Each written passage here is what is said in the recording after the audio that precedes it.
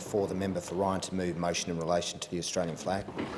I move the motion relating to the Australian flag in terms in which it appears on the notice paper. And I'll call for a seconder after you've made your speech. She makes the speech. Yes, that's right. I'll call for a seconder after you've made your speech.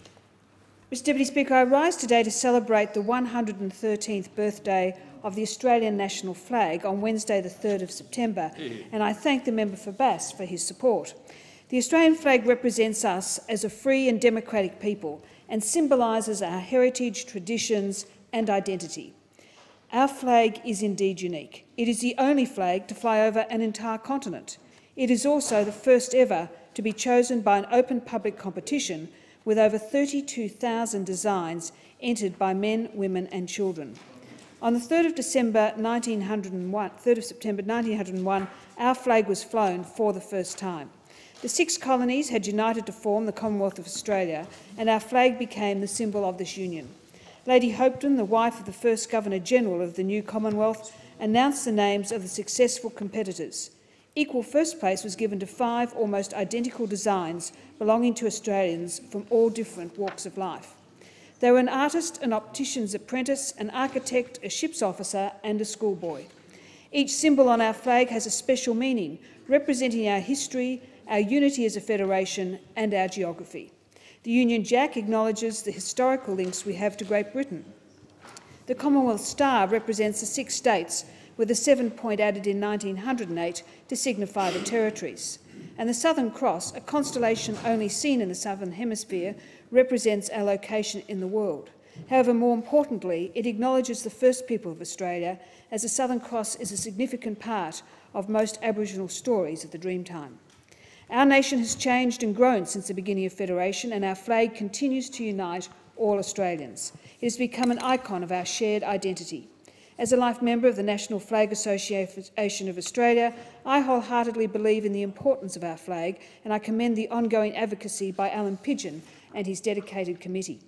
It unites us as a nation in good times as we celebrate the achievements and successes of our countrymen and women, and it keeps us strong in times of tragedy and sorrow, reminding us we have the support of a whole nation.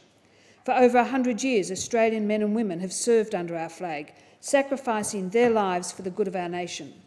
It is important we recognise the significance of our flag as a symbol of the bravery and courage of our servicemen and women and pay tribute to them every time it is raised. This is done not only in Australia but also in other parts of the world. Our flag is raised every morning in the village of Villers-Bretonneux in France in memory of the thousands of Australians that lost their lives while liberating the village during the First World War. Our flag is a constant symbol and reminder of what it means to be Australian and signifies the Australian traditions of mateship and courage. Our unique traditions were formed under our flag, and we acknowledge the sacrifices made and hardships the generations before us went through to make Australia the safe and free country it is today. Our flag serves as a reminder of the contributions of past and current generations, and the significance of this will be passed on to our future generations. One of the co-designers of our flag, 14-year-old schoolboy Ivor William Evans, believed the representation of the Southern Cross was a symbol of Australia's bright future as a leading nation. He showed great foresight as we now have the privilege to call Australia a world leader, and the upcoming G20 summit is an example of this. It is excellent when we see our younger citizens show pride and respect for our national symbol, and our youth of today are just as passionate about the significance of our flag, designed generations ago. Earlier this year, I received a letter from the very proud grandfather of one of my young constituents, David Cameron.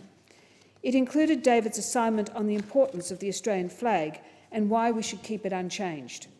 This reiterates the significance and importance of our flag to young Australians and displays the respect shown for our national symbol. Our flag was designed by the people and belongs to the people. It is an important expression of national pride. Today, we celebrate pride in our flag and our nation and celebrate the symbol that binds us all. We are a country that continues to flourish, and it is with great privilege that we do this under our flag, created by Australians over 100 years ago.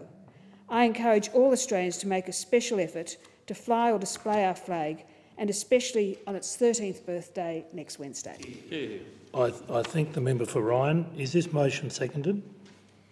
Thank you. Speaker, I second the motion and reserve my right to speak. I thank the member for Bass.